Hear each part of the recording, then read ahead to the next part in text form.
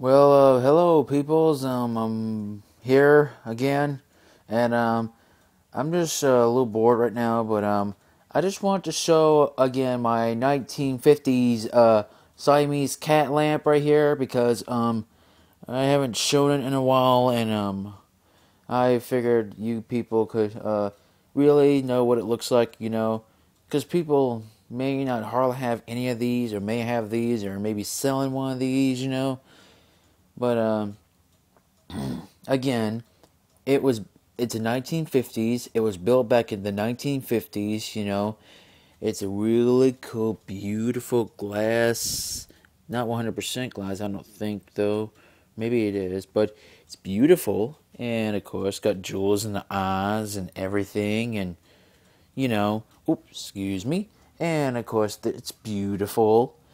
Yeah, just felt like showing it once again since it's been some time. Yes, these are in fact old cars right here. I'll just maybe move them up a little bit. There we go. And yes, well, I could tell you all about this one, how I got it, and all that stuff. If I bought it, no, well, last Christmas, and my mom got it to me for last Christmas. She gave it to me for Christmas, but didn't exactly give it to me on Christmas Day. She gave it to me right past New Year's when we were having Christmas with a friend of ours. And someone up in Kentucky was selling it at their house, and it was online. My mom just bought it off of there and brought it here, not here, brought it to a friend of ours' house. Then we packed it up in a little box with a whole bunch of bubble wrap and stuff to protect it. And then it stayed in the box for a few days, and then I finally took it out, managed to put it up here nice and carefully. And it has sit here though, and yeah, the kitty lamp is pretty amazing.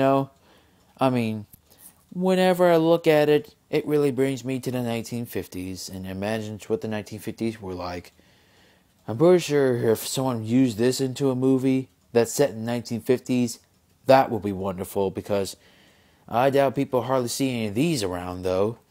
And yes, I would like to show you people something. Let's see. And y'all may remember, it turns on like that. I'm sorry that was too bright for y'all people, but it's not too bright, though. The camera's just, maybe just, no problem. There we go. And like I said, it almost lights up my whole room. In fact, it does light up my whole room. Such a beautiful looking thing. I mean, I can't thank my mom enough for buying this thing off a line from a house in Kentucky. And whoever was the previous owner of this cat lamp, thank you very much, because this thing means a lot to me. In fact, my acting career has been going pretty good. I'm still with Acting Out Academy in Birmingham, which I'm moving closer, but I did audition for a showcase back in December, which they could use me for voiceovers.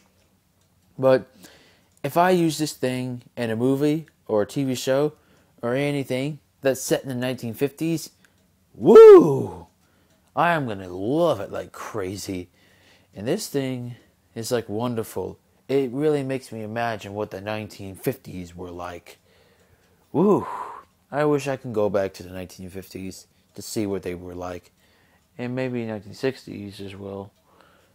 But, again, I just wanted to show it once again, because I was just kind of bored, and I really wanted to just show it, because I know you people don't get to see something like this very often. And, yeah, I'm not dimming and brightening the light. Camera's just having a little problem. But, well, my iPod camera.